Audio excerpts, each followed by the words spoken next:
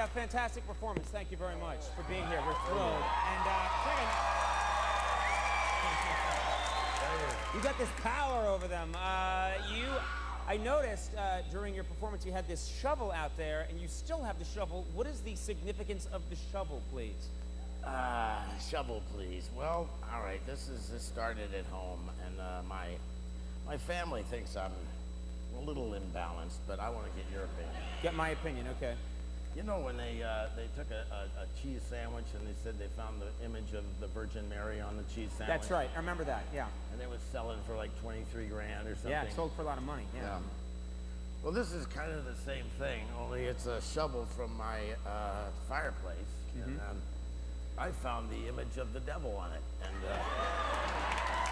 let's see. Pull that out there and see if we can. Let's put it up right here on the desk. Maybe that's the best way to get a shot of it. You tell me. Yeah. Let's see if we can see. Is that? You tell me. Yeah, yeah.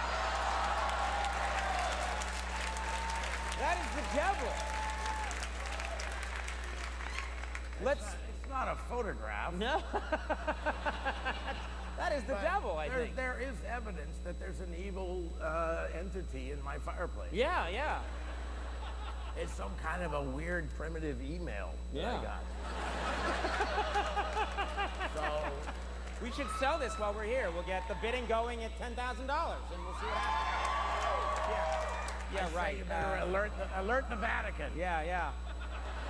You know, I was talking with Snoop about words, and he loves making up words. You're fascinated with words.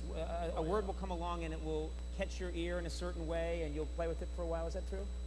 Well, I guess we all do. Yeah. I mean, because words are like music. They're music. Before you understand what they are, they already have some value to them. You know?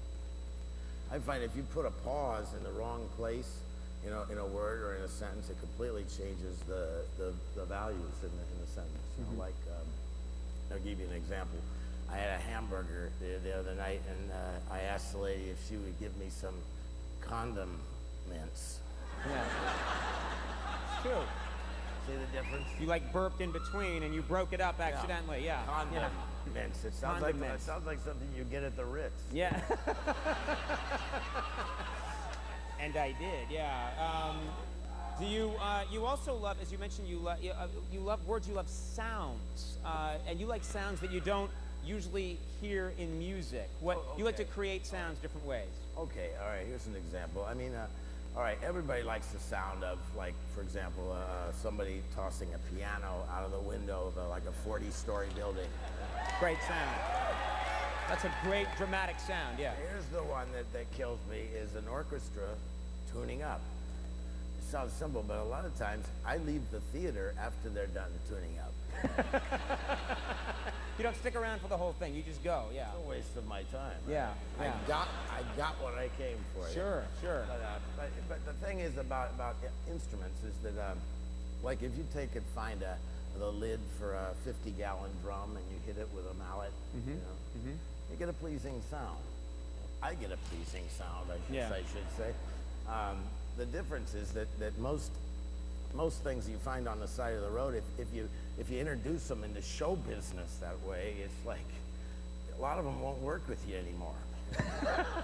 You're saying an inanimate object, its attitude about itself changes once you make it a musical instrument. Yeah, the lid starts feeling like a Chinese gong, and you know what I'm saying? So they get uppity. It starts to know that it's in the business. It wants 10%. It wants a. And never stops. You put strings on a dumpster once, didn't you? To get a sound out of it? And I'm saying that in an accusing way, I just realized, but... I did. You did, yeah. I did put strings on a dumpster, and I did get a pleasing sound from it. And,